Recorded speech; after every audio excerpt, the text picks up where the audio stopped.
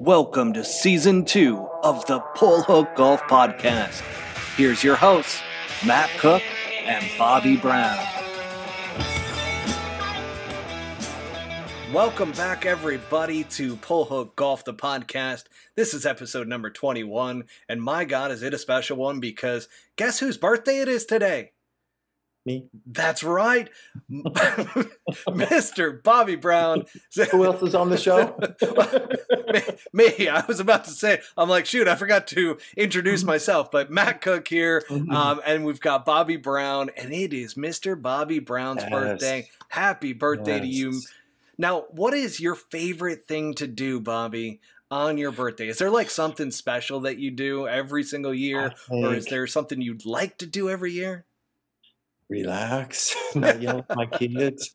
Well, I'm 58, so there's not a lot of us 58-year-olds with a 9-year-old and a 5-year-old. So the big thing for me is pancakes in the morning and the boys and Lori singing me happy birthday. That's probably the best thing. And I have about 6 pancakes and about 2 cans of whipped cream because I'm the biggest whipped cream fanatic. My boys have inherited that. And I don't know, just enjoying the day. You know, when you get older, you don't think about birthdays. You don't think about birthdays too much. You know, I have 4 brothers. I think maybe one of them text me happy birthday, and I'm like, oh, I didn't text him on his birthday last time, so I guess I'll have to get him for next year. So I just chill, I just chill and relax. I'm a big, high energy guy, so I always like, I don't know, it's like I'm at work or something. I have a certain set schedule where I go to Trader Joe's in the morning, or I go to Whole Foods, or I go to Costco, and I try and have the boys with me. Thank gosh it's summer because they can't do much on a week off when they're in school and everything like that. But you know what the highlight of my day was? My boys just had 2 weeks of golf camp, right? And it's golf camp. It's basically golf day. It's a daycare at a golf camp is what I found out today. And I'll tell you my stories. Yeah, it's 100 degrees here in Charleston, and we have a little muni golf course. And I always thought I was never going to like press golf on them or anything like that, but they're kind of buzzed and amped up after 2 weeks. And Lori sent me some videos of them, and I'm like, oh my gosh, they're starting to get some posture and looking like athletes. And, and so I'm like, we're going to go. I thought to myself on the plane, I'm going to take them and we're going to hit some balls this week. And, Big Daddy's going to come in for some pointers, not the camp counselors and that kind of stuff. So I took my 9-year-old and 5-year-old out at about 2:30 today. This place called Patriots Point. It's beautiful. It's on the water. My 9-year-old had a really bad blister on his hand. So I couldn't really do much with him. Everything was ouch and that kind of stuff. But there's so many little things too when you bring kids to the golf course, even a driving range for this first time, like trying to keep them really quiet and respect other golfers that are practicing. Good point. No running, just things that I take for granted being a caddy or growing up on a golf course, and they're just learning. So I got a lot of enjoyment out of that. But if you saw my Instagram, I did. My 5-year-old, it's so funny. I've seen so many golf swings and so many little kids golf swings. You know what I was doing? I was growing the game today more than LIV. So my 5-year-old made some swings, and he had, I was like, how many thousands of dollars have we spent on this so-called golf camp? And I'm looking at my 5-year-old, and he's gripping it like this, like he's got the 2-thumb grip putter. That's how he's holding the golf club. And I'm like, whoa, slow down. So had to, the immediate thing is I threw the club on the ground, try and get their feet square, maybe kick the left toe open a little bit, and I got his grip right and that kind of stuff.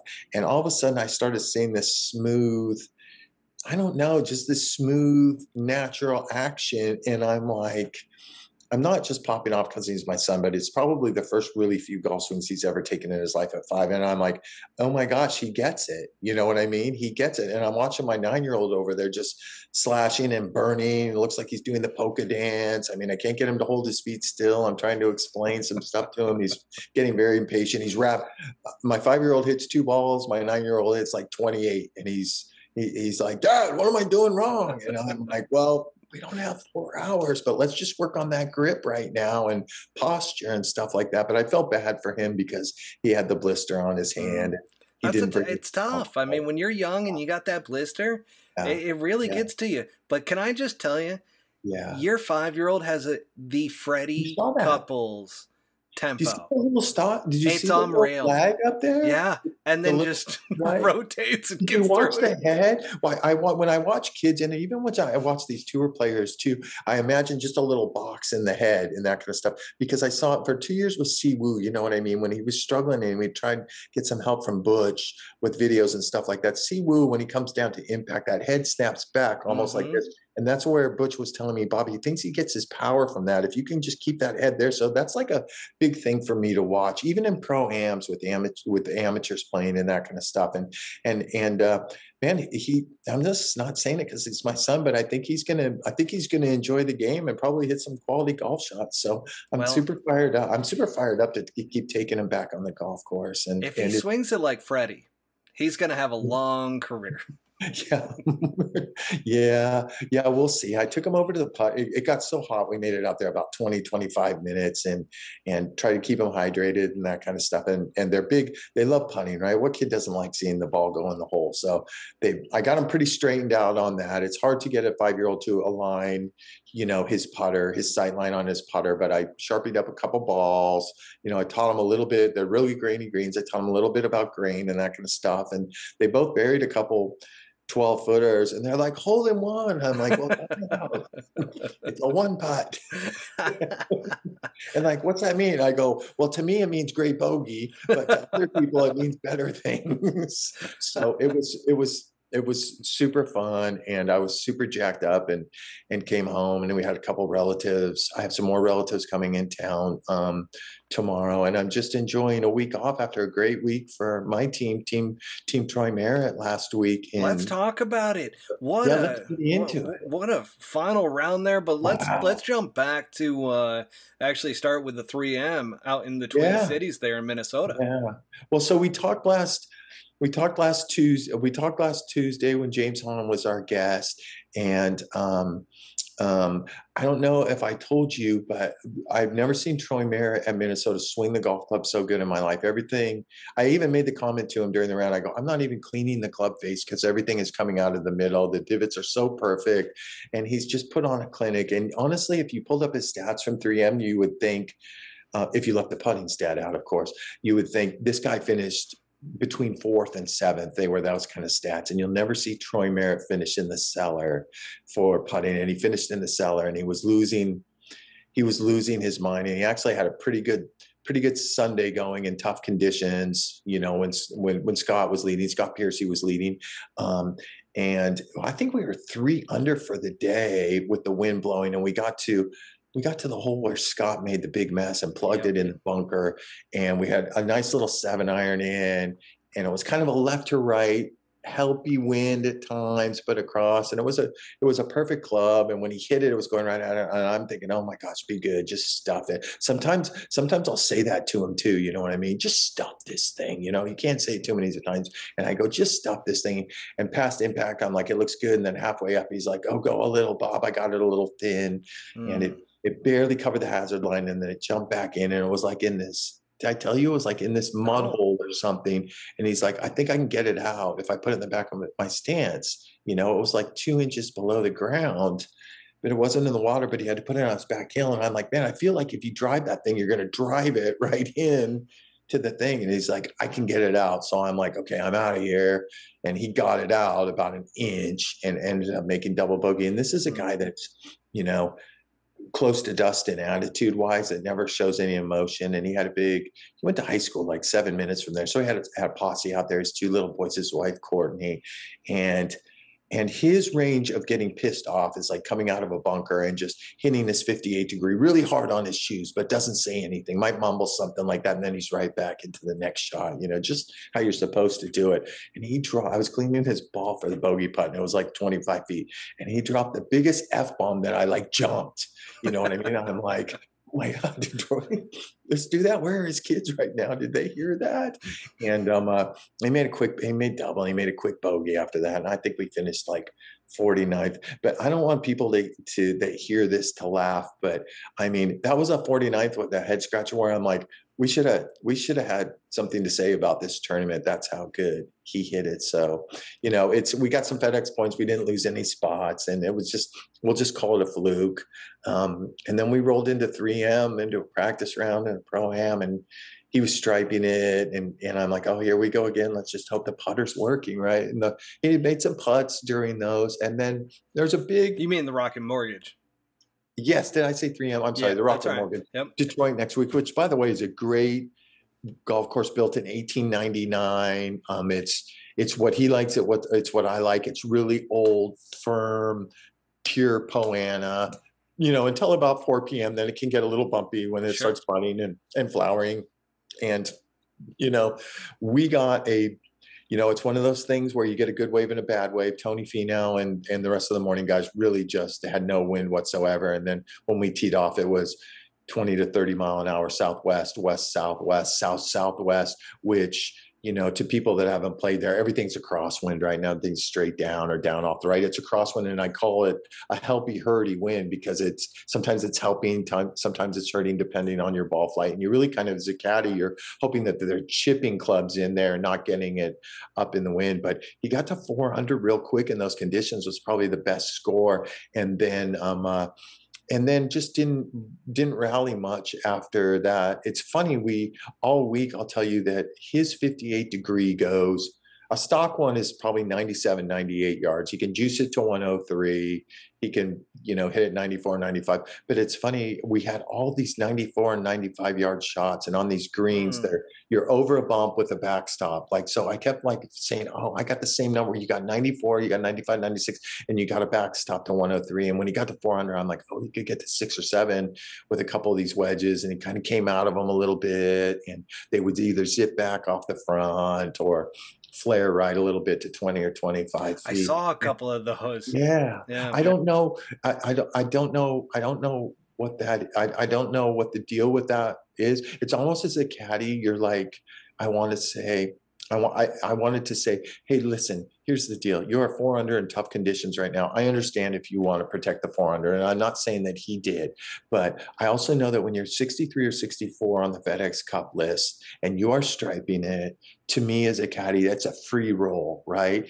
Fire at everything. Nothing bad can happen. And so we got in at 4 under. It was a great score. It was a top 5 score for the afternoon. And then we came out for our morning wave, which I'm like, oh, we could go Yahtzee before the wind kicks up, because the greens really start there's a big difference between 11 a.m. and 3:20 p.m. out there on those greens. You have to be very precise on your landing number in the afternoon. And we just shot even on Friday, and he still hit it really good. He hit a couple drives right. That's his miss, and got out of position. But I do know at some point during that round late, he's like, I'm protecting the cut line. I'm not going to do anything stupid. I'm in advance of the weekend. I know I'm swinging good. So after 2 days, we're 4 under. The pack's going away. We're watching TV. Taylor Pendrith and Tony Finau are just birding every hole. And for those two bombers, as wide as those fairways are, if they get it going, Matt, it's a pitch and putt for those guys. They're just flipping little wedges in there, and they're making putts, and they were just distancing themselves from everybody. We had a nice Saturday and shot 4 under that probably could have been 6 or 7. I should say he still wasn't making a ton of putts. He was just hitting it close. And then Sunday rolled around, and I just had a good feeling about Sunday. It's funny, I texted his coach because the coach is like, isn't the putting any better? And I'm like, well, we're seeing a few go in. Steve Dalby's his name. He used to work with Mike Perez in Arizona. Great guy. And I've said it before, he reminds me of Butch Harmon a little bit. He'll just come in with a tiny little tidbit of information every now and then. But when he's on campus, he's just making sure his lines are right and all the basics like all the great coaches do, for sure. He's not a track man or flight scope or a quad guy or anything, like that, the modern technology. He's more old school. So I text his coach that night and I go, I just have a feeling something's good is going to happen. And he got off to a rocket start, and we were 5 under through 9, maybe birdied the last 3, 7, 8, or 9, stuffed a nice wedge on 8 from like a $124, which is a gap wedge for him on a hurdy wind, which was way back left. And you could either suck it back into the bowl, you could miss in the wrong spot. And I'm like, gosh, we're so due to stuff one. And he hit it probably to, I don't know, man, he hit it to like 2 feet. And I'm like, oh, he's rolling. He's rolling. Have you read that putt? No, I don't think he. No, no, he didn't. But I know where you're going with that. No, he fucking called me. You're a pro No, golfer. no, but he's a Poana specialist for sure. He's a Poana specialist. I don't know why, but it's no coincidence. He plays so good at Pebble every year. And when he was struggling at Rocket Mortgage and he was about ready to lose his shit a couple of times, I just had to remind him. I'm like, we got perfect firm Poe, just what you like next week at Rocket Mortgage. So we turned in 5, right?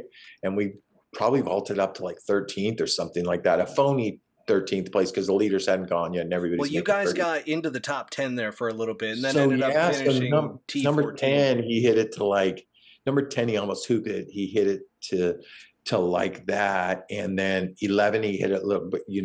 This par 3 he hit a great shot in there on a tough pin to like 20 feet. Looked like that was going in. He kind of flared a drive right on 12, got out of position, hit an unbelievable shot to 20 feet straight downhill, and then just kind of was bogging down. But I should get to 14. 14's a par 5 that people probably know that golf course where you hit it. Oh, first of all, the fairways, one side of the fairways mowed into the grain, the other side is mowed down grain, right? So it's a big, yeah, it's a big difference. It's a big difference. I don't even know what the grass is. It almost looked like bent grass fairways to me with Poana greens. It has to be, right? Can that happen even? Here, I've been caddying for 20 years and I don't even know. Oh, you can have different fairways and different greens. I think they were bent fairways. So, so we get to 14. Well, I should tell you, Thursday on 14, it was into the wind. It's an obvious layup, and he's like, what do you think? And I'm giving his numbers to the water and what, let's say a dozen short of the water it's going to be. And we're on that left side of that fairway, that downgrade side. And he's like, I kind of want to push a 5-iron up there. And I'm like, oh, greedy. And I'm like, no, it's just a 6-iron. So he's like, yeah, you're right. So he flips the 6 and lays up in the water. Like those things are embarrassing from the middle of the fairway. I was just so Bobby, that is all your fault. So I asked him that when we got to the green. Thank God he dropped and stopped his next shot to about a foot, because when he rolled that in, we were walking to the next tee, and I'm like, is that my fault? He goes, no, that's not your fault. I just hit a big. See, that's the right mindset out of a great player, is the fact that he knows he mishit it, right? Yeah, it's like, that's not your fault. And when you commit, first of all, I would pull the club, whether or not my caddy was telling me it or not, if I wasn't confident in the club that my caddy was giving me. So like for a pro to like blame a caddy for anything like that, it's kind of. Oh, if I was in Seoul, South Korea, I would have probably been fired on the spot or something. Oh, you would have been pushed for sure, definitely in the back. Oh, you were so bad. So he stuffed it to a foot. We made 5. We got out of there, and then I want to say on Friday or Saturday, we hit it to the left side again, and we're laying up with a 6-iron. We're laying up with a 6-iron, and he flips another one from that side of the fairway, and I'm like, well, this time I know he doesn't have. I made sure he didn't have enough club to get to the water. So he's like, I did it again, and I'm like, no, but I actually caddied, and you're going to be fine, because it's kind of a little disappearing fairway you can't see over there. And then when the ball lands on the downgrade side of the fairway, who knows how it's going to shoot, right? True. So we got through that. So I guess what I'm getting to is Sunday when we're 6 under, he pipes one down left center. It wasn't really hittable for us all week, even though I must tell you, a couple of those times we had like 260 front on some left pins, and I'm like, he loves to hit driver off the deck. And he's like, what do you like? And I'm like, and I just looked at him, I'm like, I am okay with you hitting driver off the deck into the grandstand over there on the right. And he goes, God, I want to so bad, but it's a little hook lie. And he makes it fun to caddy for, because we're thinking alike, you know what I mean? Not necessarily the smart strategic play, but putting a little fun mixed in there. So anyway, Sunday, he's 6 under, he gets a bomb down there, and we have like 210 front. Water guards the whole green. It's a tough little right flag. You can't miss right. 221 jar, and he carries a 6. Usually 93 is like a stock 6, So he's like, okay, do you like me just hit? And the wind was blowing a little bit out of the right. It was kind of shifting left and right, but it wasn't a ton of help. And he's like, you like 6-iron right at it, and the water cuts out. And I'm like, and I answer, if a caddy answers fast, that's it, like telling the player, fuck no, I don't like that club. So I'm like, no, absolutely not. I don't like 6. He carries a 5, 210. I go, it's just a 5-iron in the middle of the green, because my mind's thinking, two things. We can't win the golf tournament, want to make another birdie, try and finish strong, you know. And number two, I'm honestly thinking in my mind, I'm like, both shots he's hit out this left side of the fairway were left nasty. Right. So he's like, yeah, I like it. Maybe I can get on that top shelf and get to 40 feet. And he pushes it right, and it lands like pin high in between some bunkers, and it gets into the back bunker on the down slope with only 40 to work with. And he's like, oh, I didn't expect it to be here. And I'm like, I kind of did a good job. I thought of slowing him down a little bit. I'm like, because there's a slope right afterwards, about 4 paces afterwards, that shoves it down and you could have 30 feet. And I'm like, just dump it out here to the left and take your 10-footer, right? So he's like, yeah. So he hits a good bunker shot. And he dumped it out there to like 10 feet and left it like 2 turns short in the jaw, and he was fuming. He was so pissed. And I'm like, oh, well, it was not a 6-iron. It was never a 6-iron, is all I was thinking to myself. Not that he'd ever be that guy. And then we got to 15, this par 3, and it was a perfect club. And he tugged it in the bunker right up against. He's standing outside the bunker trying to get comfortable, and you know, and he hits this bunker shot, and I'm like, oh my God, this is the whole round changer right here. You know, if he bogeys this hole, you know, it's like get the horsey to the barn at that point and take your top 25 or whatever. But he hits this bunker shot, and he just nipped it so perfect. And I swear, no joke, 6 inches from the hole, it's going right in the middle, and it just snaps left. The crowd goes crazy. He got a little juju, made another birdie, a nice birdie on 17 to get to 7 under. And I believe that's when you saw us move into the top 10, T8 or T9, right, at that point. So, and he played 18 well all week. It was so downwind. Those guys are flipping wedges into a kooky sloped green. You know, those old school golf courses that are 100 years old, you know, their green complexes are so I grew up in the Northeast. I mean, no, there you go. Unreal. It's so underrated and so phenomenal. It's this back pin that Joaquin, you know, Troy lost in a playoff there last year to Cam Davis and Joaquin Neiman, and he hit it long on that pin on Sunday. And Troy stuffed one in there to probably 5.5, 6 foot, one of those toe tappers, and it just caught the right edge. But you know, watching the scoreboard, I'm like, oh, maybe we'll hang on for a top 15, and we finished 14th. But the joy, it was just the great way to finish. You know, we're obviously not playing Wyndham this week. It's 100 degrees out there. It's another great old school course, but guys are beat down this time of year.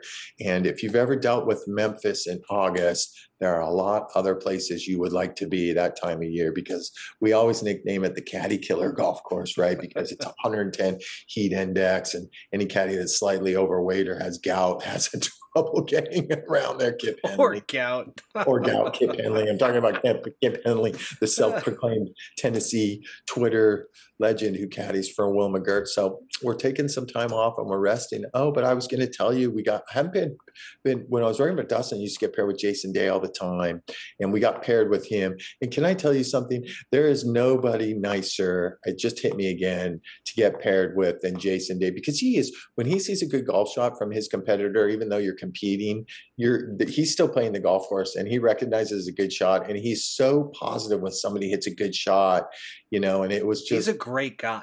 Man, so we were trying to do a deal with him back when I was doing golf technology, and we were working on a simulator deal, which ended up going through after I left the company.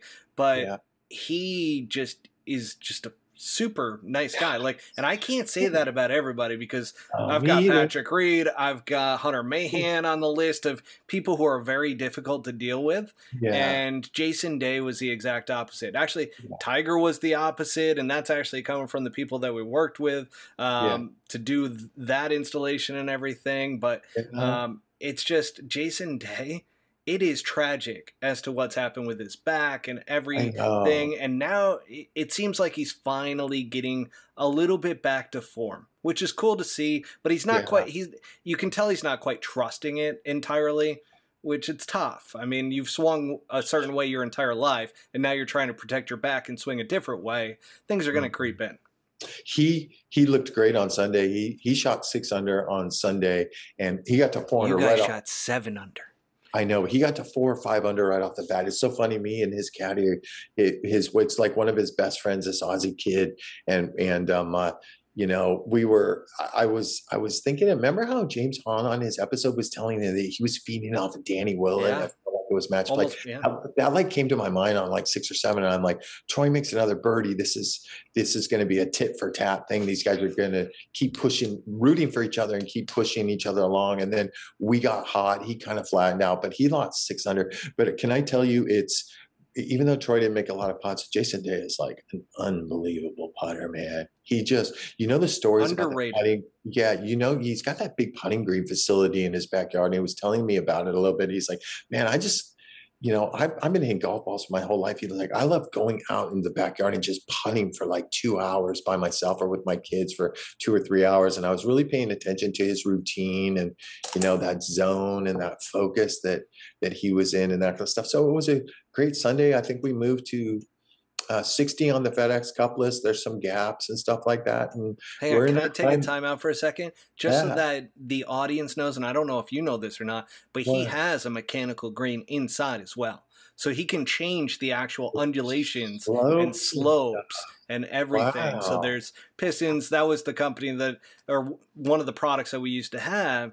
And literally he installed that with the simulator and everything. So he's got a complete setup. I didn't know that. I knew Justin Rose had one from his posts on social media, but what is it? What an ingenious idea. Boy, you got to be a world-class wealthy player to have something like that, right? For sure. So it was a great Sunday. We're rolling into the FedEx Cup, the Wyndhams this week. I mean, if we were like PointsBet or DraftKings or something like that, I would tell people, because Jason, hasn't had a great year. So he's like, I'm playing Wyndham. I got to play Wyndham. And it's funny when he tapped in for par on 18, and I'm like, man, if I was your caddy, I'd tell you to take off next week, but you're playing so damn good. He's like, bro, I'm like 103 I'm Jason Day. And he said, I'm Jason Day and I'm 103 on the FedEx list. I feel good and I'm going to play next week. So for any of our guys that gamble out there or anything like that, he could be a good dark horse this week. $2 or $20 win bet on him. So it was one of those cool, even though you say, oh, you had a great day and you rolled to a 7 under and you moved up so many spots and that kind of stuff. There was that little 30 minutes of drama, on the par 5 hitting the back bunker. And then, it's just, even then when you're 6 under, you're like, oh shit, it's just so ups and downs, hum out with the emotions and how it affects their confidence maybe for a little bit. There's actually something that you mentioned early on about the first couple of rounds and just making sure that you made the cut. And that's something that really stands out to me because, after missing a couple cuts and then having a decent showing to where you made the cut, but you didn't finish as well as you would have liked, right? I'm safe to say that. Then all of a sudden you get into a feeling to where like your putter's been letting you down, your swing's really good, and all of a sudden things start to click a little bit. It's like you're holding back just a little bit because you don't want that bad to creep back in, right? You want to kind of make sure that you get through the cut, and it's almost like by Sunday he's like, screw it. He didn't have, or at least it felt like watching him on Sunday, that he didn't have this, I don't know what the right word for it is, but it was almost like, it wasn't pressure. It was more so just mindset as like, I can turn this loose now. Yeah. I can start to get after it. And that's what it felt like watching. Certainly you're there, you're talking with him, you're going through the shots and everything. You know better than I do. But I would say that it just appeared that way. And that's where it was like, oh, wow, this is going to come together and in a big way, because with the way he's swinging right now, if that putter gets hot. God, can I tell you something? He finished in second at Memphis one year. He was telling me the story. He got beat a shot, and I was fortunate to work for Dustin when he won there in 2013. So all systems go. I was telling you like early in the week, I was like, God, would you just fire at every flag? It's a free roll. Turns out now that I sit home for a couple of days, he knew what he was doing. He knew that he was striping it and he was going to have one day on the weekend was going to be a pretty good day. So never underestimate the power of a veteran's mind when even a veteran caddy is sitting there going, just fucking fire to everything, bro. It's a free roll. Now, this is a topic that we'll get into when we get into LIV, because there's a little bit of a difference there when you go from not being able to make any money if you get cut on Thursday or Friday. Well, Friday, of course, but you know what I mean? The first 2 days you don't play so hot, and then all of a sudden it's like you're keeping it cautious for the weekend. So we'll talk about that a little bit as we go into it, and just some devil's advocate type of stuff there. Now, Tony Finau ends up going back to back. Is there a better guy on tour that like you're just like, man, this guy finally looks like he's broken through? I mean, probably not all the way around. You know, obviously a big family man, big giver to the community, big giver to charity. I mean, I don't think anybody has a bad word to say about Tony Finau, and I've probably known him since he was like, 15 or 16. I was probably way back when I was doing some nationwide tour, I guess it was, events and that kind of stuff. And he was out there, and him and his brother Gipper and that kind of stuff. And they just sent it like 370 yards and that kind of stuff. And his path has been a struggle for so long, but he's his class. It doesn't get any classier than him. It warms my heart to see somebody like that. He's such a big family man, and he's not just such a big family man to himself, but he's got a wonderful team around him. I'm decent friends with Boyd Summerhays, his coach, who was a player out here, off and on for a year or two. Well, it's the legendary Summerhays family. Oh right? My gosh. I mean, his kids, his boy and girl are both going to be pros. Oh, yeah. I mean, he's creating a stable out there. Yeah. Out there. He's right here in Scottsdale. yeah, exactly. He's right there in Scottsdale. But yeah, he's on a roll. I was laughing about, obviously we had James Hahn, and we were talking about, remember he's talking about his best caddy was Mark Urbanic and that kind of stuff. And he's now on Tony's bag. And I've made this comment before. I'm like, there's so many great, awesome caddies that are on average bags, right? And then they finally get a break with a world-class player, and they get to show their stuff, what they can do under pressure. Because this Mark Urbanic, I've known him for a long time. He was a big disciple of Andy Plummer and Mike Bennett, the stack and tilt guy. So he's really into stack and tilt. He worked for Charlie Wee, and I'll tell you a funny story. He worked for Charlie Wee for a long time, who is a stack and tilt guru, was a solid player out here for a while. He was telling me the story one year when he left Charlie Wee, and I think he went to James Hahn or somebody else. And he's telling me the story where Charlie Wee is 2 back on Sunday in the middle of the fairway at Pebble Beach, and it's hittable. He's got like 256 or something like that. And Mark's like, hey, you got like 243 and 13, 6 over the bunker. You got 256, expecting him to go, right? And Charlie pulls on an iron. He goes, what do I have to do to leave at 95? And Mark goes, oh, I don't think you heard me. You have 243, 256. We're 2 back, Go How about we send a 3-wood up there and try and win a golf tournament? And he said Charlie kiboshed him. And he's like, hey, it's a great week and that kind of stuff. And Mark's like, I cannot believe he didn't go after the win, and it was just, he was very disappointed in that. But the story's just funny, unless you're Charlie Wee and you're listening to this, that you're getting bashed. But that's the difference between some guys and others. Some guys just have big sacks and they try and win golf tournaments, see woos like that. And Charlie decided to lay up and take his T3 3 ways and move on. But I'm super stoked. I was super stoked for Mark. And that's a lot of money for him, right? That's well over 300K. He'll probably when this Tony Finau is making putts, I'm about ready, Matt, and I don't know if you agree, to graduate him to that level of they're unbeatable. Those certain handful of guys.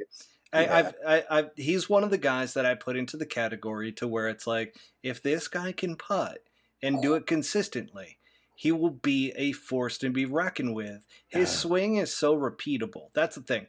It's not that it is a phenomenal golf swing, because it's short and it's to the point, which makes it, it makes it consistent. You see this out of John Rahm. You see it out of him. Yeah. It's like these short swings from big guys that can get leverage and they can hit it far. That becomes very repeatable. Hey, Matt, it's a different sound with those guys that are short. You know what I mean? It's a different sound than the rest of the guys, the ball coming off the club face. So, all systems go for his team. Like I said, it's super stoked for Mark. James called him the best caddy he ever had. It's funny. I was talking to somebody, they had heard the podcast or something like that. And they're like, oh, I can't believe, you remember James said he was a tough bag and how quirky and he's been through 60 caddies or whatever.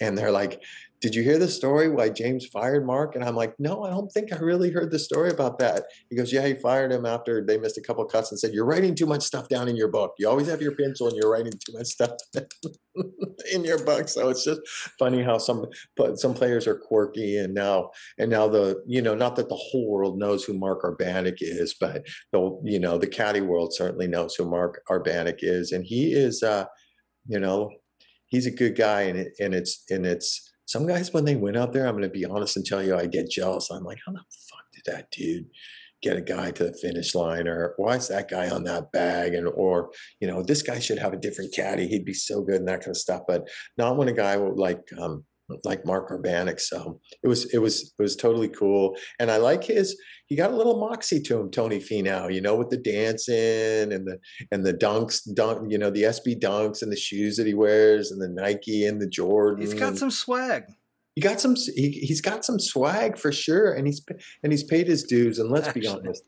Hang on a second. Oh, I'm gonna do this. I wasn't planning on doing this, but just so that we can talk a little bit about swag. I mean, these Jordans match my shirt. I got the shorts on. Do I need to impress everybody? Those, ladies and gentlemen, those are the Air Jordan 1 Low SE True Blues. They recently dropped 4 weeks ago, and if you go to StockX, it's a much better deal than eBay, and they sell out on the Nike app within an hour. So, I'm a self-proclaimed shoe expert. You are. My side hustle. Those are so fresh. It's funny you bring up shoes because Troy's manager was out. He also has Maverick McNeely, a great guy named Peter Webb. He has a very small stable of players, and he's a big J1 Low guy, and he knows that I'm into shoes and that kind of stuff. And I'm like, hey man, I got so many shoes. And I fired him that picture when I was hurrying home to get on Sunday night. And he's like, how much you want for him? And I'm like, oh, I could just rip his head off right now. But he's Troy's manager, so like $135, all in. Oh man, you gave him a steal. I know. Well, I can't make any money off of him. Troy's not going to believe me. Troy's like, Bob, I know you too well. You pack like $5 or $10.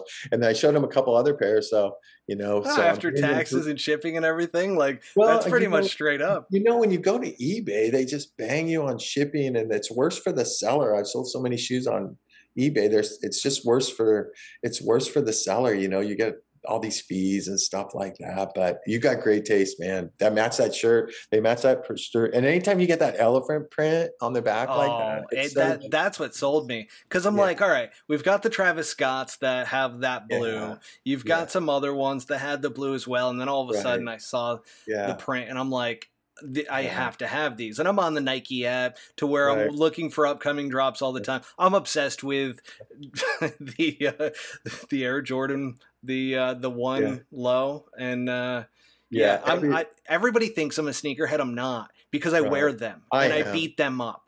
I beat them up. I don't really store them. I think I sent you a picture of the couple that are in my storage. Yeah, that's not. I was impressed. Hey, I'll tell you another little funny story. Kevin Streelman's a little bit of a sneakerhead too, but everything has to be Duke Blue Devil covers. And Troy lets me go. Troy's like, go 4 caddy on this. He makes fun of me because I'll 4 caddy on a couple par 5s or something like that. So we were walking through this tunnel I think it was on Sunday, and I went 4 caddied on 17. I'm like, or one of the holes, he didn't need me there.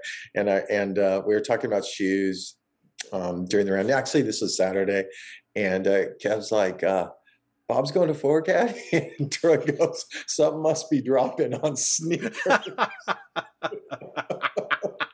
By the way, the sneakers app is great as well, and that's where you get the exclusive stuff. That's where you get the Travis Scotts. I actually got the Travis Scotts, the new ones, the reverse mochas. You did? Yeah, I was lucky enough to get those. How did you get so lucky? Because I put Scott Stallings is into him, John Yarborough, his caddy's into him. We're all into him. Doug Gim, his whole camp, he's a Nike camp. Doug gets him, but his assistant. Remember, Michael was saying it was luck, Bobby. It was luck, is what it was. I always win the 3s. I win the 3s. I won the Desert Elephants that just came out last week, and I'm like, wow, those are money. I actually wanted those. I didn't go after those. I ice them for, I ice them for a while and just kind of watch. It's like I'm an addict. It's like I stopped drinking a year ago, and most caddies boredom drink in the hotel room and that kind of stuff. Man, I do like 6 hours of screen time on StockX, and I do a lot of research, and it's like a game for me. Some Do you shoes ever I go can on GOAT?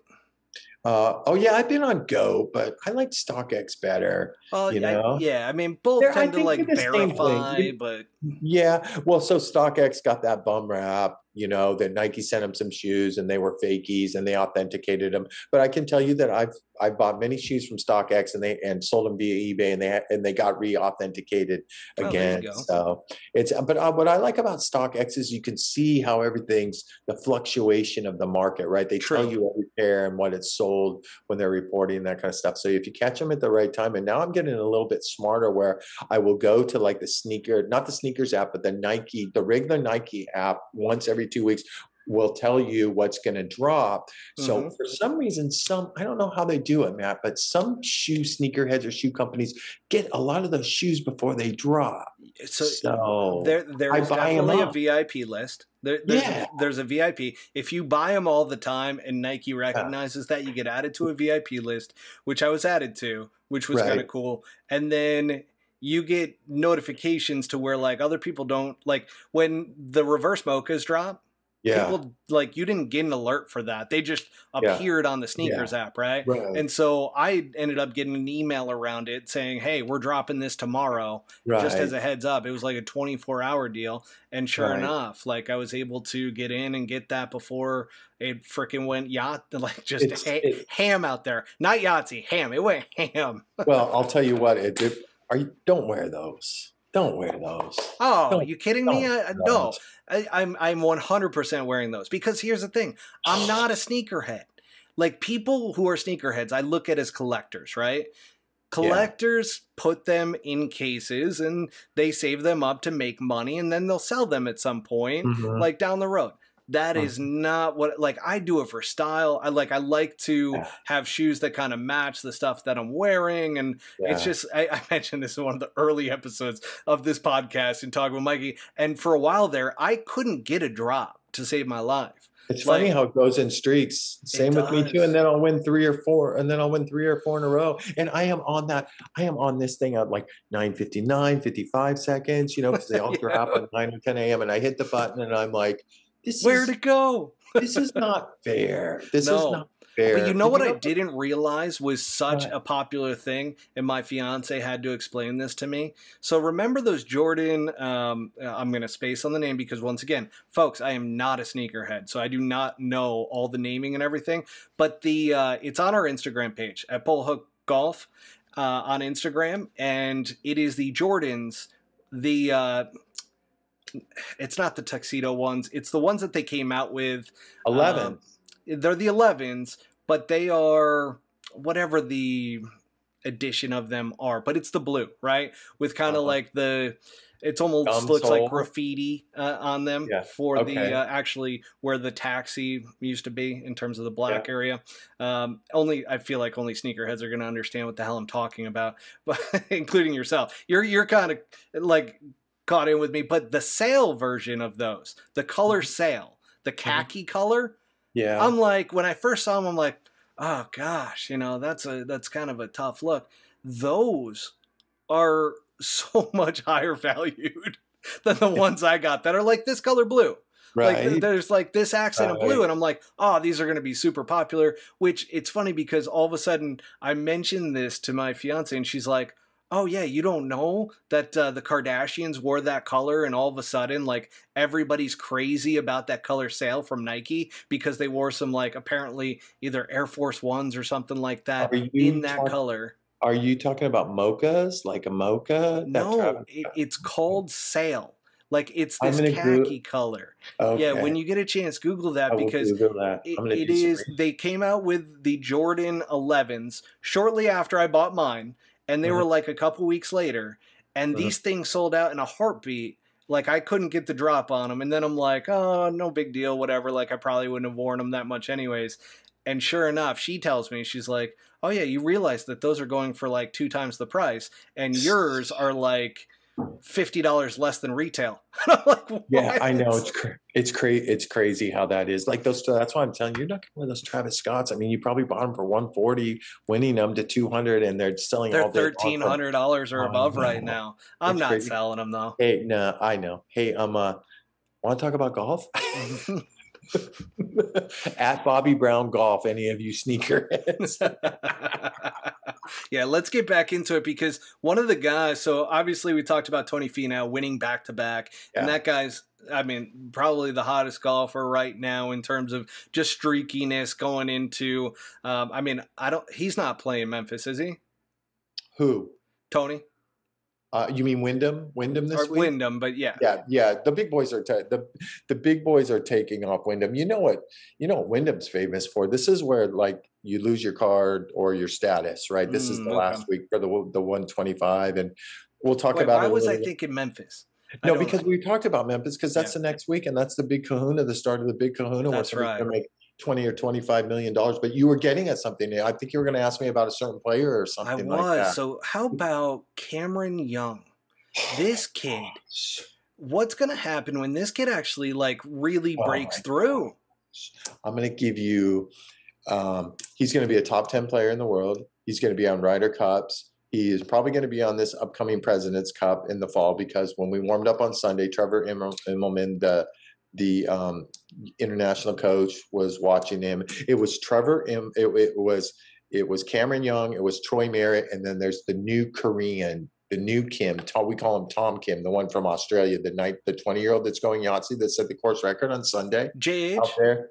Yeah, he's 20. It's I can't pronounce his first. It's Tom. He speaks perfect English. You know, we got paired with him at 3M, and I've been hearing about him.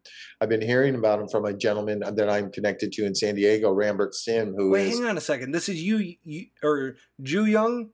Yeah, Ju Young Kim. Ju Young Kim.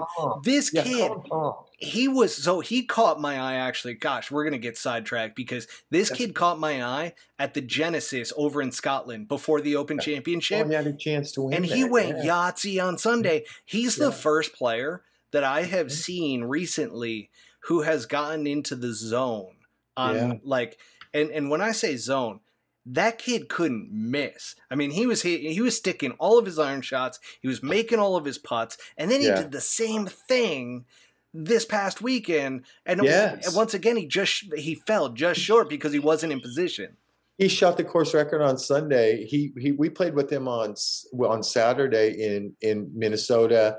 And you know my famous Sheba word. Sheba means fuck. And he knows all about me, and I know all about him with the Koreans I work for. That kid's fun to watch. He might be on that President's Cup. Cameron Young. So I'm gonna back. Let's go back. My son Daniel Gregory is the man on the Corn Ferry Tour, and every year I like ask him for a name or something like that. Give me a name that nobody knows about, Dan. You know your shit. And I'm gonna say it was 2.5 years ago. He goes, Dad, Cameron Young is the real deal. And my son, somebody says he could win 20 times on tour. I'm like, yeah, sure. He's going to win 20 times on tour. So he played at Wake Forest. And he played with Will Zalatoris a little bit. So the next day after Daniel said that, I ran into Will Zalatoris somewhere, and I go, tell me a little something about Cameron Young. And he goes, oh, he's no scaredy cat. Does things his own way. He's a little different. He does things his own way. And he came out with a friend. Caddie and Foreman got off to a good start this year. When I worked for Ogletree, when Troy got the COVID at Sony, he missed the cut, but we played with him Thursday and Friday. But I'll tell you, number 11 at Sony, I don't know if you're familiar with it or not, but it's about a 385-yard hole where they hit. It's got water down the left, and it comes out the water cuts out twice. It cuts out once where to cover 260, 245, and then there's a little heart in the middle, and then it cuts out again at about 295 that you have to cover. And guys usually hit a hybrid off that tee, or maybe some guys will get greedy and hit a 3-wood. And I watched this guy tell his caddy, he goes, and it was straight downwind, which we don't get there, and he goes, I might be able to knock this on. And I'm like, okay, I've been here 15 times. I'd like to see this. And sure as shit, he got off a nut, and he was 15 yards short of the green. And I'm like, I had never seen a drive like that before. And I was like, man, this guy is so good. And he has since made a caddy change 3 weeks ago to one of my good friends, Chad Reynolds, who spent years with VJ. He spent years and wins with Nick Watney. He was working for Cameron Champ, and he got the call to go to Cameron Young. So I was talking to him on the phone, and he goes, "Hey, do you got a place to stay for the Scottish? I need a place." And I like went through the field, and I'm like, "Well, Champ's not even in the field. Are they letting him like, get into the field late?" He calls me Boudreezy. That's his nickname, Boudreezy. He goes, "Boudreezy, I'm going to Cameron Young." And I just looked at him and I go, "You just hit a mini power ball." He goes, "Come on." He's always like that. "Come on." I go, "You have no idea how good this kid is." And he's showing it. I think he's going to get picked for that President's Cup team. I mean, Open Championship, finishing second, and the way he finished, and then making eagle on 18. Like, I actually, to be completely frank with you, I thought before the week heading into the Rocket Mortgage, I thought he was the leading horse, and I actually thought coming into Sunday that he was going to close out that deal over Tony, but he just couldn't get anything going. And that was where I actually saw for the first time with him, because I haven't watched him that much, but seeing him play probably a handful of times, maybe more, I just was like, his short game is a little bit suspect, which can be cleaned up, like chipping around the greens. Like he had a pretty standard chip on Sunday to where he left himself like 12 feet. And that's something to where like you're expecting 3 feet or less normally from these guys. And it wasn't a tough chip. And then out of the bunker, and I started looking at his stats and stuff. I pulled a Bobby Brown. I actually went and started looking at stats, and sure enough, like that's where he struggles. But my goodness, his tee to green is unreal. So what's funny? I saw Chad last week. We were sitting down at breakfast, and I'm like, "Man, this kid's a real deal." And he goes, "Oh, Boudreezy, you have no idea." He goes, "Unbelievable putter." And I'm like, "Wow, really?" And he's like, "Yeah, dude." He's like, "An unbelievable putter." So I don't know much about his stats. So are his putting stats? His putting stats are fine. His tee to green is unreal. And then bunker play and around the green, his up and down ratio isn't the greatest. So that's where he falls back a little bit. But man, is he just like, his swing is looking good. And think about it, during the offseason, if he can tighten up his short game a little bit, just chipping and bunker play. Hey, I just thought of something. Sleepy Hollow, Dad's the man of Sleepy Hollow. Is that your neck of the woods, right? So so he was probably bred to be a champion. These guys, these young guys, when they get a good team behind them, and it sounds like he has a good team behind him, they have these little team meetings with the caddy and the agent and the coach, and probably his dad's his coach. I don't know. And they'll hash through those stats that Zach Johnson's famous for it. He kind of started it. They're like, where do we need to get better? And then so he'll probably spend his off season grinding on that. And, who knows who the next number one player in the world's going to be, but, man, he starts winning some golf tournaments and it starts opening up, and the sky's the limit. He's one of those that the floodgates could open. Like we saw it with Scotty Scheffler. Everybody was saying as soon as he breaks through, he's going to break through in a big way. Tony's kind of been the same way, except Tony's always kind of had the putting issues, right? So it's like... It looks a little janky. It looks a little janky sometimes, for sure, But he's such a good athlete and player that it's like, man, at some point he's gonna figure it out. Hey, Taylor Pendrith played pretty good. The big Canadian. He's a big. Came back from an injury. Yeah, he broke a rib. He actually broke a rib and then came back. But they did this little on the coverage. They had that Kent State golf coach. I can't remember his name. Who's now retired. Can't think of it. Has created a dynasty there. He gets all the Canadians. I think Mackenzie Hughes, Corey Connors, Taylor Pendrith. But in 2014, there's a player out here named Sam Ryder, and they had Korn Ferry Tour. Web.com Q School at Honda, where we play the Honda, and then they played the Honda course, and then didn't Sam make a hole-in-one on 16 this year at Waste Management? Yeah, he did. Yes, he did. That was sick. Highlight of his career. But I caddied for Sam Ryder in this thing, and Taylor Pendrith. This is 8 years ago, and we were on the other course, not the Honda course that everybody knows. And number one out there is this straight dog leg right to left, where you hit it like 3-wood max out towards the water, right? And I watched this kid. And I'd never heard of him before. Or you can apparently bomb it over the houses and almost drive the green. But I watched him 2 days in a row bomb it over the houses, you know, and I shared that story with him last week. And I'm like, man, I was in that group behind you. And he's like, man, you got a good memory. And I'm like, yeah, I know, I'm a caddy. And, you know, and so he kind of came on my radar there, but he's another name for the future. I'm not sure if he is, you know, a top 20 player or not, but I love hearing these college coaches when they're like, how did you find him? And he's like, man, we went to a junior tournament and we watched him, the way he's built and the way he compressed the golf ball. And we didn't care if he could chip or putt. We didn't care. We just knew what we saw as an athlete, you know, and that was pretty cool to hear a coach say something like that, you know, it's just a sign of the times where these coaches are just getting athlete. We'll make him a good player, right? Yeah. These college coaches will make him a good player. So he's a name to watch too. So much young talent coming up. And get off track, you know, we have a huge amateur tournament this weekend just outside Chicago, the Western, which is like just one notch below the USAM, and that's coming up too. And there's, you know, if you get bored or anybody out there wants to follow some college golf, watch this leaderboard of the Western Amateur. I'm sure there's a major winner in there or two. So, you know, nice. Golf is good. There's a lot of tours to play on right now. There is, and that leads us into our next topic, the elephant in the room, LIV Golf Bedminster. Let's jump right into it. So I'm going to open up by saying, with having James Hahn on last week, opened my eyes to, I'm not bitter anymore. You know, I'm not bitter anymore. Things are making more sense to me. James Hahn, a little background on him. He is obviously very intelligent, as you found out. Before he says something about something, I was very impressed. Wow, was I ever. He does a lot of research and everything like that. And what we didn't mention on that podcast was that James Hahn spent probably 8 years on the PAC board, the Players Advisory Committee. So he's in on all those meetings. And he used to tell me, I'm like, how'd that PAC board meeting go? And he goes, well, if you're Jordan Spieth, and this is no knock on Jordan because he's a great guy. He goes, if you're on Jordan Spieth and you're on the PAC board, they listen to you. If you're James Hahn and you have an idea, they're like, I'll think about it. But I wouldn't say I flipped, because you're like, oh, I think he flipped you and everything like that. But we talked about that afterwards.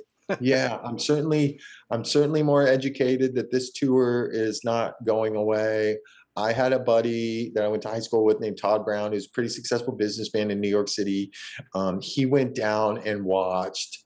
And he's like, hey, I'm going to LIV. And I'm like, man, you got to give me the scouting report. And honestly, I'm not talking shit or anything. He's like, it's nothing, man. It's a lot of music going on. You know, you walk away from the clubhouse, it's dead as a doornail, the whole shotgun factor. You know, yes, there's crowds around DJ and the leaders and that kind of stuff, but the rest of the deal is no big deal. And it's just not that exciting from his point of view. And here's a guy who I've given tickets to multiple majors, and he's probably been to 30 golf tournaments on the PGA Tour in his life. So he wasn't from his point of view, from his fan perspective, he wasn't totally Which day did he go? I don't know. I think he went the first 2 days. So here's they only play 3 rounds on that tour. Yes, there's only 3, folks. But I actually saw something from Colin Burns from Wingfoot. He's the GM at Wingfoot, and he went down because he wanted to see what all this was about, right? And he actually had some pretty positive things to say about it. That he was very much so around the fact that, like, and he was staying very politically correct and so forth, because obviously ties to USGA, PGA Tour, so on and so forth. That and he just said, he's like, listen, people were having a blast out there. They were having fun, and that was the big takeaway that I saw from him. And it also like came through on the broadcast to where, like, yeah, I totally get it. The guys that are, let's put it this way, the guys that are not very big names, that just kind of fill out the rest of the 48, you're not going to see big crowds around that. And you're going to, but you also don't see that really with the PGA Tour either, even at the Waste Management. You know that. There's not people out in the big portion of the golf course. They're all hanging around the hot spot, which if you're going to that event and you're a new golf fan, you're going to be around the music. You're going to be in the entertainment area, right? You're not going to be out in the middle of the golf course looking at golf. You're going to be having a blast. And that was one of the things that I took away, to where I'm like, one, the broadcast got better. Bringing in Faraday was a great move. He's a great story. He's a great storyteller, which is tough. Well, here's the thing, because it's shot after shot after shot. You don't have the time to build in these storylines like you do on a PGA Tour broadcast, because you got a lot of time, especially watching these guys come down on Sunday, and you're literally just following that leader group, other than like great shots that happen from other groups or like somebody making a move, and you've got to build out these big storylines. And you got to build up the whole entire anticipation, why this is important. You're giving stories about the people that are in the lead. Like, it was all about Tony Finau, right? You knew that he was kind of running away with it, and it was like, all right, nobody's going to catch him. I mean, you got to the 10th hole, and you're like, all right, this tournament's done. Tony's going to win. Yeah, like, you just knew that that was going to happen. And so, to credit the broadcast, because they do a great job and they build out those storylines. But that's something on LIV, that when you're going shot after shot after shot, there's very small amount of time for a broadcast to react and then to build out those storylines, right? So that's one of the things that I felt like was missing, is that they didn't have storylines. They didn't, in the first couple broadcasts, there wasn't that. And now all of a sudden you bring in Faraday, who he will hit you with a one-liner. Yeah, and again, I go back to the fact that this is that audience of Top Golf people. This is the audience from the pandemic that were like, I just want to get outside. And then all of a sudden they took a liking to golf, but don't really like watching golf. Like, this fits an audience, and it's fast, and it's kind of action-filled. And I just go back to my fiance, who's not a golfer. She loves going to Top Golf, and she literally came into the to the bedroom, and I've got on one screen LIV Golf, and I've got on the other screen the broadcast for the tour, and I'm watching both, and she goes, "Oh, this isn't LIV." And then I'm like, "No, it's on the other screen." And so it was funny, because she watched for like a couple minutes, right? And I think that's the sentiment. And us purists, from a golf standpoint, we have a tough time accepting any type of change. I said this earlier to a group that I was training around podcasting and so forth, that it's like, listen, people don't like change. They don't like it. Like, think about change. Like, even if it's great change, sometimes it takes people a while to get used to change. And that's something that I'm seeing with LIV Golf in particular, because if you're watching it, and I brought this up on a quick little thing on Instagram that I did, and put that out there around just doing a quickly like recap around LIV Golf, because I don't think enough people are kind of, I mean, yes, you're starting to see some of the major media sources, but they're all jaded, right? They're all kind of positioning everything in a particular way. I want to take a very neutral approach to it, and that's where I'm like, wow, first of all, you've got guys out there, and it hit me around showmanship, that I'm like, I haven't seen this type of showmanship to where it's not arrogance. And Tiger, when he came out in '96, I mean, he was criticized. Bobby, do you remember when he came out, was doing all the fist pumps, was running off to the side and fist pumping and like screaming? He was criticized left and right for that. But that's what got people glued into the TV and what actually grew the tour.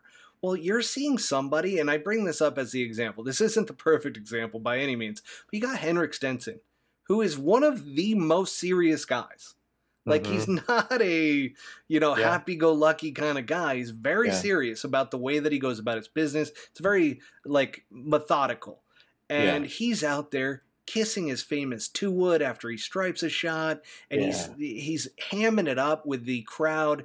And clearly, he's somebody that, as a perfectionist probably, is what my assumption is, and that's why he's so serious, that all of a sudden he gets a moment to relax. And he plays his best type of golf. I mean, wins it by 2 shots. And you would see, you saw it with Matthew Wolff on the final day, to where Matthew Wolff's out there going Yahtzee. And like, it was the Matthew Wolff that we saw when he first came out on tour.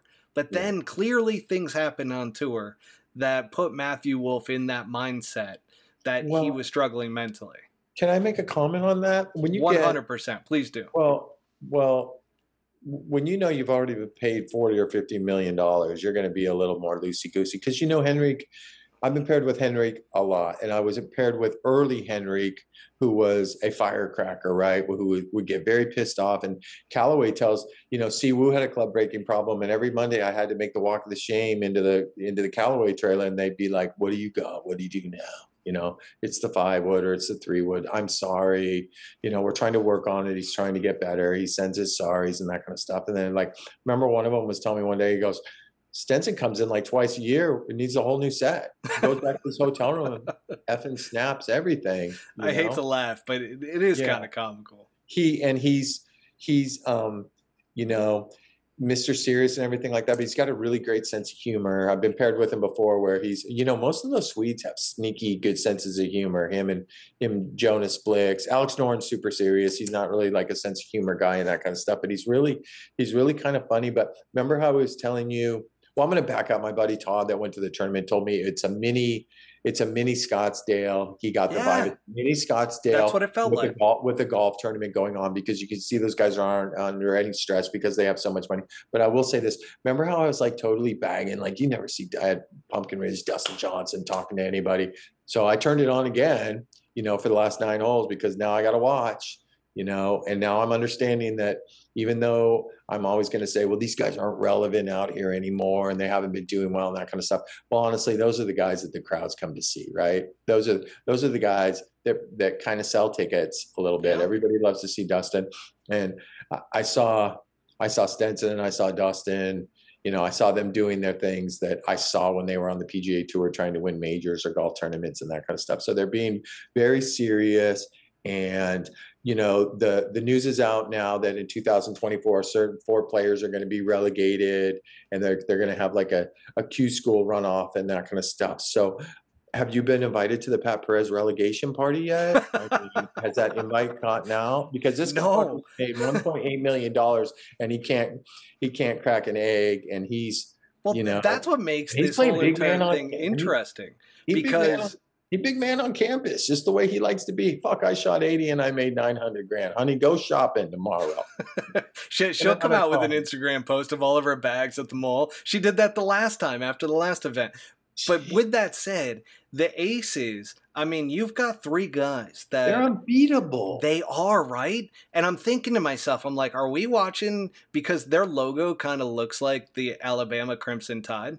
And I'm 100%. Like, are they Alabama right now? Are they building a dynasty? But the weak link is if Perez. It is. And I mean, I'm not taking a shot at Pat, because Pat, his scores counted in the first event that they played, which ended up being the second event for LIV. Yeah, but his score didn't count on site. His score didn't count. No, none of his scores counted in this event. Sunday. Yeah, this event, he struggled, did not have a good time, but it did bring up an interesting perspective where it's like the mindset. He's coming in on Sunday because the first 2 days, only 2 players of a 4-man team, those scores count. And then on the final day, 3 scores count. Right. So you can't have to where and he started off well to begin the round, and then he kind of faded away. And maybe it was because he saw that all 3 guys were playing well, and he's like, oh, I can kind of pack it in. Who knows what that mindset was like?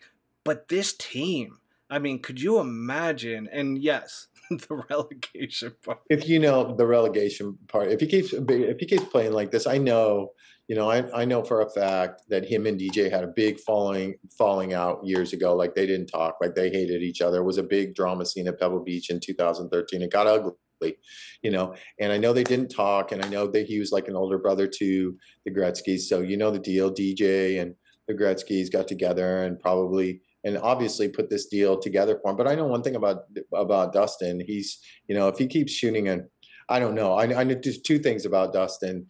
Paulina runs the family, that's for sure. The Gretzkys are a big influence on him, but man, I don't know. Somebody's got to draft. Somebody's going to draft somebody on these. If this Aussie team comes out with Cam Smith and Leishman, and I'm going to tell you, obviously, I told you. Did you just drop a little something there, Bobby? That's the rumor that there's an Aussie team that's gonna. I got a couple good rumors I'm gonna drop to you. It's happening. I picked Jason Day. I picked Jason Day's. I was really careful about it, but I asked Jason Day. Him and Troy kind of were walking 5 or 10 yards in front of us, and they're talking. Well, hey, that's the big topic, right? What do you think about this? What do you think about this LIV thing? Streelman on Saturday and Troy were talking about it, their opinions and stuff like that. And I just asked Jason. I go, well, they had to come after you, didn't they? And he goes, well, not personally. And I'm like, me and Troy started laughing. And well, I go, what a great veteran answer, not you personally. And he goes, yeah, they came after my agent, but the number wasn't right and he just said it. He goes, the number wasn't right for me to go. And then listen to what he said after that. He goes, Bryson's been trying to recruit me for a long time, and he's calling me all the time. So these team captains, the Monahan and company have to deal with this, is that these team captains are getting on the horn to other players, and they are selling hard to recruit other guys, because that team on paper, even with Perez, it could be it's a three-legged team right now, and he's been taking shit in social media for it, well-deserved, but he's picking up these big checks, but they got to deal with these other players, recruiting other players. So I don't know what Jason's deal is going to be. I don't feel like he's at that point yet, to tell you the truth, but he looked me in the eye and he says, like, yeah, Bryson's been recruiting me and that kind of stuff. But I got a little bad vibe just because Kevin Streelman brought up a great point, and I believe he's been on the PAC board before, and he said, if it's anybody but Greg Norman, if you would have put a guy like Nick Price in Greg Norman's shoes that was doing that was the leader of this whole deal, there would have been communication between the PGA Tour and LIV. If it was a different personality other than Greg, right? Because Greg's had this hard on for the PGA Tour for so long. And I've also come to find out that Jay, as much as I respect him and that kind of stuff, nobody was closer with Fincham than Jay was. He was like groomed to be the commissioner. Yeah. I'm under that impression.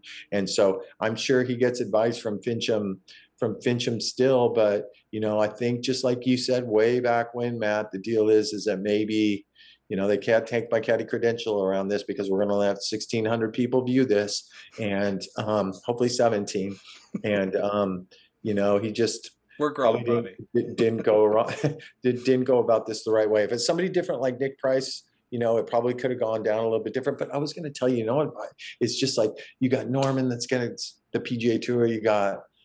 Listen, whoever's president of the United States, half the people are going to hate you, half the people are going to like you. And you got Fatty Trump out there doing his thing, and it's just like, oh, let's see how bad we can butcher the PGA Tour. I'm going to tell you my Trump, so I caddy for, this is a funny little Trump, You got to share for the audience. Because during the COVID, my whole life, every single day was sitting on that couch waiting for Trumpy to come on at 4 p.m. I couldn't wait to see what this character was going to say about the respirators or the mask, or when I'm going to get that goddamn $600 check in the mail. There was a lot of news coverage at that time. I mean, that was like we had nothing else to do, right? I couldn't go buy groceries or anything like that. And, you start thinking some weird shit. So I'm like, oh man, this Trumpy dude is a character. So anyways, when I caddy for Sampras up in that celebrity thing, we draw the first 2 days, we get Trump and we get John Elway, right? And Trump thinks he's a good golfer. He's fucking horrible. He is not a good golfer. No matter what he does. Oh, he can play golf. He can get around. Yeah, sure. From 2 tees up, he's probably going to crack 90 or something. But he had this big, huge bodyguard with him the whole time, right? And Sampras doesn't talk a lot, and he doesn't like to be talked to. And I had a cool relationship with him. So we were walking down one fairway, and he comes running up to me. He's like, Pete Sampras, the greatest tennis player of all time. What's your secret? How'd you do it? Because at that time, Pete was the greatest tennis player, And Pete's like looking at him like, I started playing when I was young and that kind of stuff. And he would like walk away, and Pete would look at me and he goes, God, I wish that guy would shut the fuck up, right?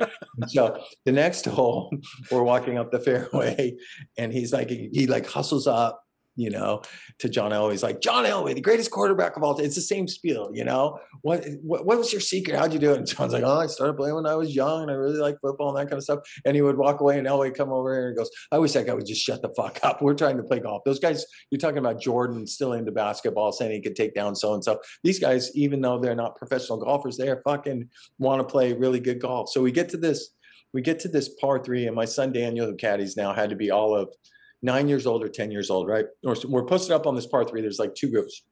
And Trump goes to his bodyguard. He goes, man, I could really use a couple Cokes. And the bodyguard's like, oh, I can't really leave you and that kind of stuff. And my son's standing on the tee behind us, and he's like, oh, Mr. Trump, I'll go get you a couple Cokes. Did I tell you this story? No, I'll go get you a couple Cokes. And he's like, looks at me, he's like, yeah, go get me a couple Cokes, kid. So my kid runs over and gets a couple Cokes for him, gives it back, and my kid, there's probably $6 or something like that. I probably gave my kid a $20 allowance for the day and said, don't get lost.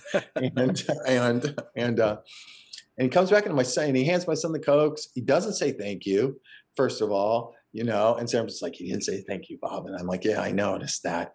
And my son's waiting for the money for it, right? My son's sitting there waiting for the money, Smart kid. waiting for the money. Never gonna get Sam walks up to Trump and he goes, hey, Donald, are you going to stiff my caddy's kid on the Cokes? That's big money for him. And he looks right at my kid. He goes, I don't have any cash on me. I don't know why I told that story, but it was just a funny story. It's just a funny and then he's story. Out there at the LIV event, right? So he's hitting his shots. He's throwing his right leg out in front. Yeah, he's taking the step. And Norman, so let's go. Did you happen to listen to the Greg Norman and Tucker Carlson today? So I didn't listen to it. I obviously saw all the headlines and everything to it. I there's something to be said that it's almost like a bashing party, and I've never liked that. And it's funny because we have an unfiltered golf podcast, but that being said, I don't like the full-on bashing of one side or another. I tend to try to find my middle ground within everything, and that's where I'm like, he's going on so that he can talk about the PGA Tour. And sure enough, who does he end up bringing up? Is Tiger Woods and the $700 to $800 million deal. Tiger hears that shit. You don't see a lot of Tiger Woods and that kind of stuff, but Tiger hears that shit all the time, and he remembers that shit. You know what I mean? Yep. So if they ever cross paths again, I know Tiger well enough that they're going to have a few words, because that's kind of like private information, right? When you talk about Tiger Woods, he's been through his shit and everything like that, but I think that was disrespectful of him. You don't bring up his name and bring up contract negotiations and all of that. It just doesn't make a whole lot of sense. And then you hear Tiger talk at the Open Championship, right? And it hit me during the Open Championship. We actually didn't get to talk about this. I don't think I talked about this with you off air, is that Tiger, at first, when he had that very strong rhetoric about LIV Golf and everything, and he hadn't said anything really prior. That was his first strong sentiment against it, and it hit me. I'm like, because I really had to digest it. I had to understand it, and then it's like, whoa, the GOAT just said something that we need to look into this, and it hit me that Tiger's the one that built the damn PGA Tour what it is today. You ain't kidding. There's guys. It's why guys are being paid. It's why the LIV Golf exists right now. Yeah. I mean, he's I'm able to pay more bills because of Tiger. That's why all these purses have gone up. And when I was playing junior golf and stuff in the late 70s and high school golf in the early 80s, I was a nerd, right? Golf wasn't cool, and then all of a sudden the big man comes on, and golf became super, super cool. Hey, did you hear what he told Tucker Carlson?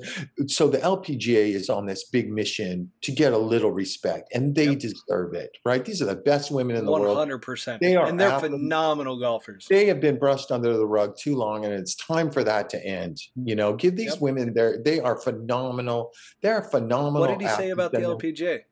He said that Aramco has been funding the LPGA forever, 100%. Aramco is the big, the government of Saudis. It's one of their big petroleum companies. I Googled it up a little bit. That they're make $109 billion a year or something like that. And I really respect. I've never met her before, but this young lady out there, Brittany Lincecum, that name. She's a stud player out there, and she just fired back. She's like, this guy's so full of. I mean, I'm putting in my own words, but she's like, this kid is so full of shit. But I guess my point is, how dare he start? There's a new commissioner. These girls are finally getting some respect. Their purses are going up. Their TV is going up. They're getting the respect they deserve, and he has to take up for it. shot like that at the LPGA, which is probably just totally a political comment. You know, I mean, it's just like, I just think that's, he's naive. You know what the word is? I'm sorry to interrupt. That wasn't right. He's fucking naive. Yeah. Is what the great Greg Norman is naive to think these things. And, you know, and I'm going to tell you one thing right now that I know for a fact. He's fucking out on January 1st. Mark King's coming in. It's official. It's a done deal. I've heard it from a million people, a million sources. I can't believe this hasn't leaked out. You know, it's probably not going to leak out. So talk about who Mark King. Mark King. I keep saying Mike. This is I said the same thing when we talked about this off air. He is the former CEO of TaylorMade / president of TaylorMade Golf. I met him a few times. He played with the Pro-Am when I was working for Dustin, because Dustin was like one of their big guys, big businessman. I'm not sure what Norman's role is going to be, but I think through the grapevine that Norman's getting a little bit over the top, and he's got the players that he needed to get, but he is good night Irene on January 1st. Now, I don't know if he's going to go to. Do you think he's going to be the face still? I've heard maybe not, but I know Mark King is coming in to run the show. He's a savvy businessman. He knows his numbers. He went to Homa Golf a little bit after that. He did as a consultant.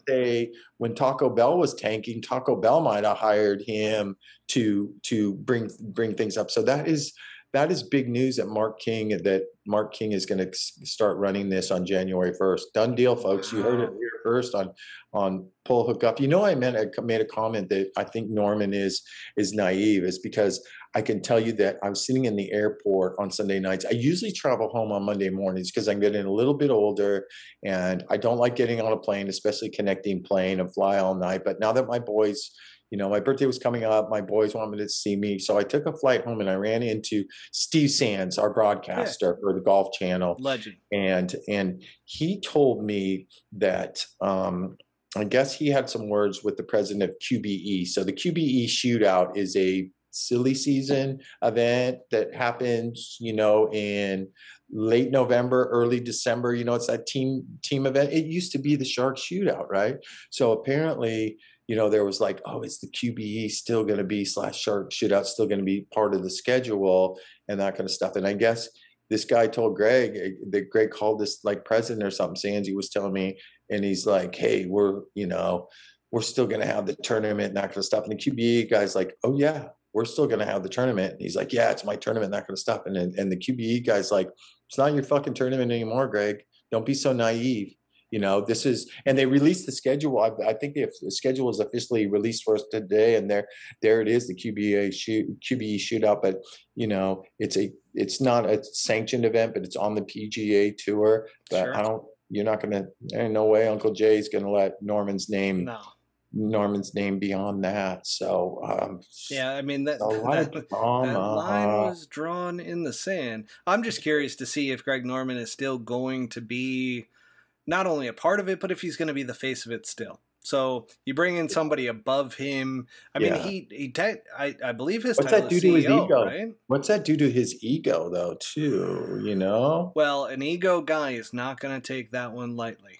Yeah, that's for sure. That's for sure. So we will see. So I guess they're off this week, and they got a tournament coming up, and man, I don't even know. Mr. Golf, Bobby Brown doesn't even know. I know they got a tournament coming up in Boston. Is that the fall? Is that the next? It wouldn't be the same week as Memphis. Norman's not that stupid to schedule something that would slice a FedEx Cup event, would he? I actually don't know off the top of my head. Did you know? So remember I was talking about Wyndham, like there's a tournament within the tournament. This is the last full season regular event, right? So top 125 guys keep their status, right? They got full status next year. 126 through 150 goes into a different category. They shuffle up and they get in anywhere from, you know, depending where you shuffle, 12 to 18 or 20 events. So it's always a very exciting week at Wyndham. And all of a sudden I've had a brain lapse where I was going with this. Oh, I was talking about when is this next Boston tournament? Can you look it up? Do you have it on your phone on LIV or something like that? So let's take a look here. So the next LIV event is Boston, September 2nd to the 4th. See, I'll give him credit. Yeah, I'll give him credit. That's not smart. We're not, dude. That's after our playoffs, yeah. Right? He's not gonna talk about, you know, how strong his field is compared to the John Deere field. Like, no shit, man. It's John Deere. Guys are tuckered out. The varsity doesn't play that. But he was pretty smart on that scheduling. He knew exactly what he was doing on that. He knew exactly what he was doing on that. So I'm just curious to see what's going to happen next. There's going to be, you know, you read about all these. It's going to be interesting. I mean, there's a lot that is still unknown, right? The one thing I will tell you is that no doubt, and I'm going to say it here first, is that this is a success. LIV Golf is a success. It's going to be around. It's going to be something to where probably a merger is going to need to take place at some point and turn it into kind of this like lifestyle. Like I've said from the beginning, I've said a couple things from the beginning. One was that it's a lifestyle tour, which has proven true. Like guys that have gone over there are looking at a freedom of schedule. I mean, they've got weeks off in between this last event to all of a sudden the final grouping of events. So like to them, like they get to go spend more time doing other things, but then it's the guaranteed contracts. And that's the one thing that, quote me here, that within the next 5 years, the PGA Tour will have guaranteed contracts. I'm going to tell you what else is going to happen quicker than that. Just like you and you brought up weeks ago, and James Hahn talked about it too. These guys are missing the cut are going to finally start making some money. You remember when James Hahn called me out? He's like, Bobby, what's so good about, why do you think missing the cut and not getting paid is a good thing? And I didn't say it was a good thing. I was saying that I'm a creature of habit. I'm used to it ever since I started caddying in 2004. It's always been like that. You know, it's just like you miss the cut, you go home, you lose money. And now you guys are 100% right. It's going to change. These guys are going to make $8,000 or $10,000. And like James said, you know, nobody knows that they get paid in the majors. They get their 10 grand if they miss the cut. And, you know, James Hart's you're a smart man, Matt. You picked off a lot of this shit, you know, before bitter. I just can't articulate it well enough to get people to buy into it. So it's like I notice these things and I'm like, hang on a second. There was fault number one, which was Jay coming out and making a big deal about LIV Golf. That was mistake number one. Then you've got the fact that, golfers should be compensated because even if Tiger Woods goes out and misses a cut, how much money did the tour make because Tiger Woods was there? It's like, when you look at it that way, it's like, everybody should technically be paid something. A fee for showing up to that event. Might not be a guaranteed contract per se that's going to take years, but in order to compete, it's going to be something that the PGA Tour is going to have to implement, I feel like, unless LIV just stays at 48 golfers, right? And they have this relegation that's going to take place, and it's just you've got this select group of players, which actually I think is good for the fans because for years the casual fan is like, who are these guys that are on this leaderboard? I have no idea. I don't see Phil Mickelson. I don't see Tiger Woods. I'm not interested. And now you get to see week in and week out granted, not week in and week out, but whenever there's a LIV Golf event, you're seeing the same guys, right? You're seeing the same amount of coverage. You're not seeing a lot of the guys that are unknown that are on LIV. You're seeing a lot of the guys that are well-known players. But let me bring up one last thing that I know we haven't talked about. Turk Pettit. This kid is real. Why do you say that?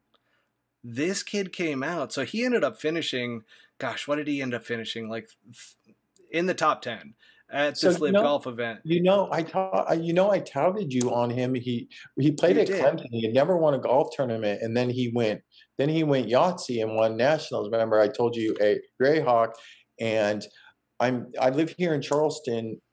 South Carolina, and a gentleman here who was named Joe Rice, who's a big attorney. He was on the BP oil spill and the big tobacco, and he built a golf course out here called Bowles Bay. He's very connected to, University of South Carolina. He's really connected to, but he started his own agency. He had Harold Varner. He's had some other players and that kind of stuff. So his son-in-law is one of his agents, one of his managers, and he recruited Turk Pettit, and they actually, I actually initiated the conversation. I'm like, hey, what's the deal with this Turk Pettit? I just watched this super athlete look great and that kind of stuff. But, you know, summarize, I'm interested in the kid, this kid, where he's going. Yeah. But he finally played good last week, but he did not play any good the other 2 weeks. He was the one that remember I told you, I'm like, so what is this fucking Turk Pettit going to do? Is he blowing his Corn Ferry Tour status, you know, for this? This kid's legit. I saw it this week. Yeah, I believe I believe you. I mean, I saw him when he played nationals on television, and I was glued to him, and he had that like I'm not scared. He's got that moxie to him. Yeah, man, he looks like it. He's good old Southern boy too. Super hot girlfriend. You know what it is though, Bobby? It takes a little bit to get comfortable on whatever tour you're playing. I know that as well as anybody. That's that's for sure. So hopefully things work out for him, and good for his agent. You know, the agents are making a bunch of money. You brought that up before. It is kind of it's not something that gets talked about a lot. But for sure, you've brought it up the past couple of weeks, and you're spot on. I mean, these agents are licking their chops. These are the largest. I mean, they're guaranteed contracts. These aren't golf like talent agency contracts. Yeah, and Matt Every hit the nail on the head. You know, they don't have to wear the scarlet letter.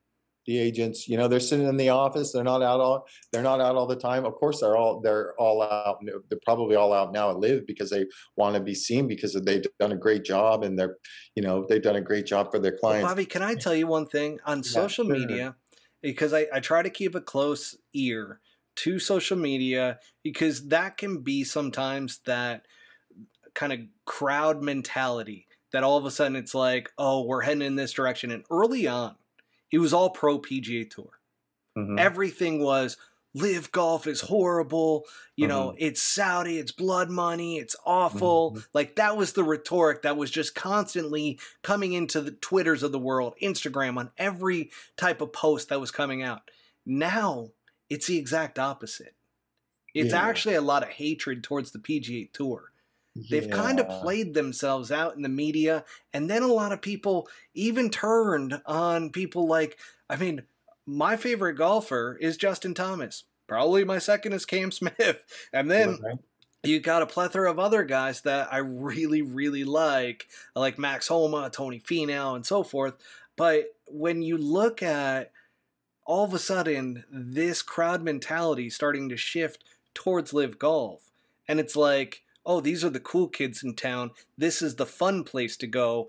And you don't have the golf purists that are in control of that rhetoric.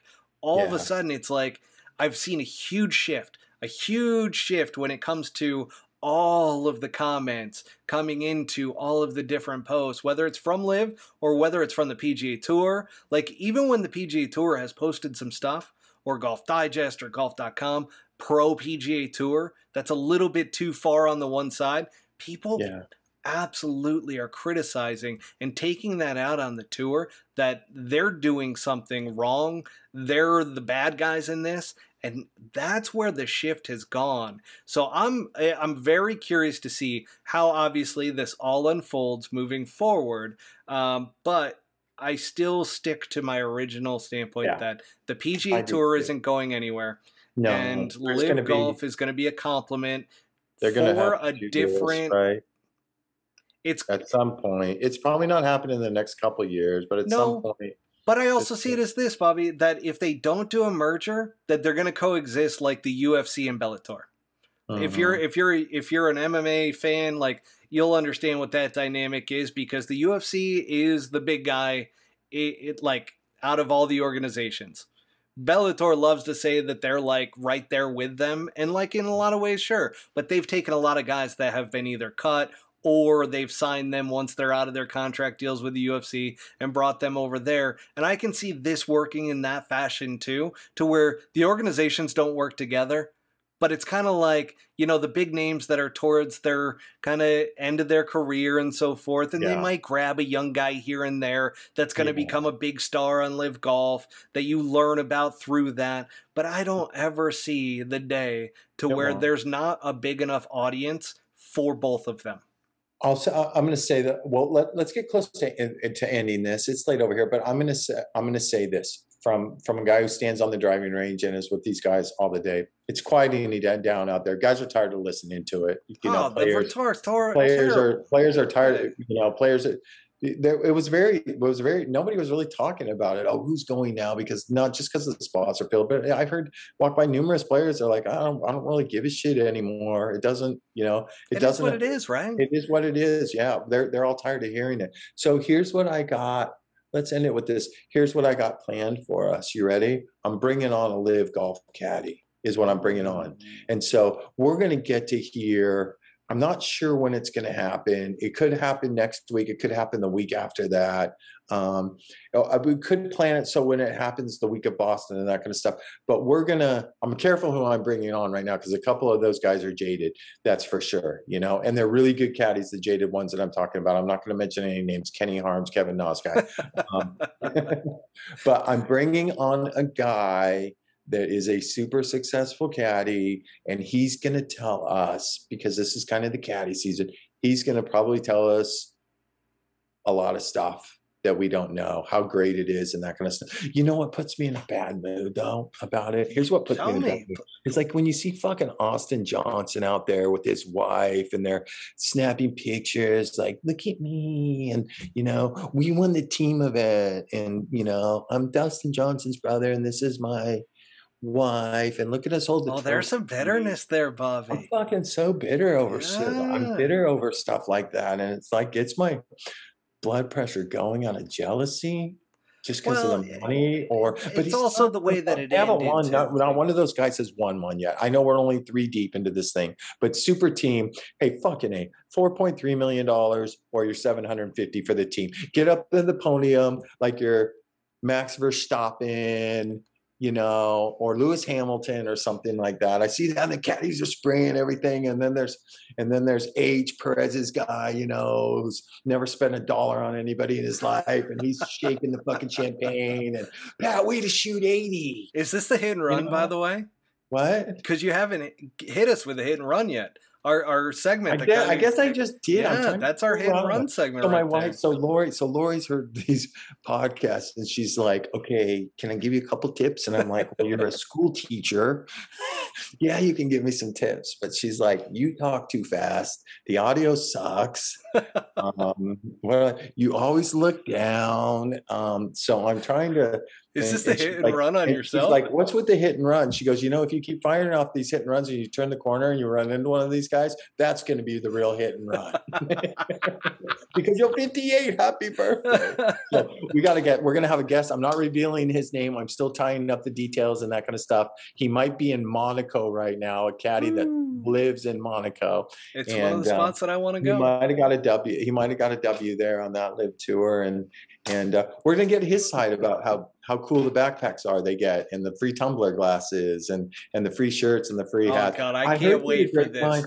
One more thing too, I heard somebody was telling me last week that played, I think it was Chad Reynolds, Cameron Young's like, yeah, man, Dustin was out at the British Open passing out Acer's team hats and everything like that. And I'm like, really? He's like, yeah, nobody fucking wanted one.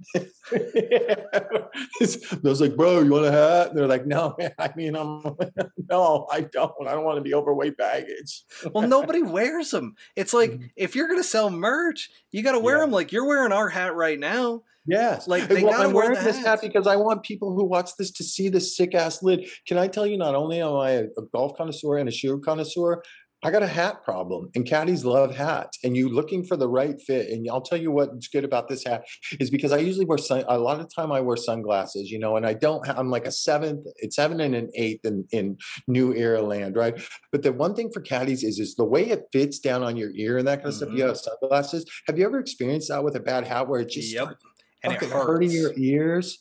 Oh my gosh. These hats, I rock them all during the practice rounds and that kind of stuff, only because I don't want my, I have to do the Titleist thing. That's for sure. Cause he's a Titleist guy, but I just don't, it's just a great fitting hat. And I never have got that problem with my sunglasses in the practice rounds. And I've had some guys come up to me. I've been rocking the white ones and they're like, where'd you get that hat and everything? And I'm like, oh yeah, I'm a big podcast host, man. Didn't you know? And they're like, what's a podcast again?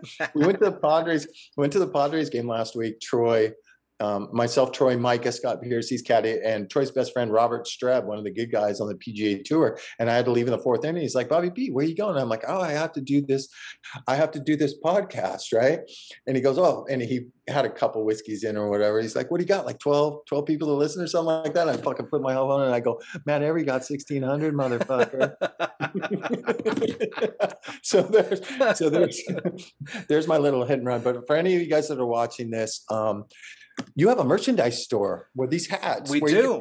So right? Pullhookgolf.com. Right. You can go there, and then one of the options on there is our shop. Okay. Or we set it up on Shopify.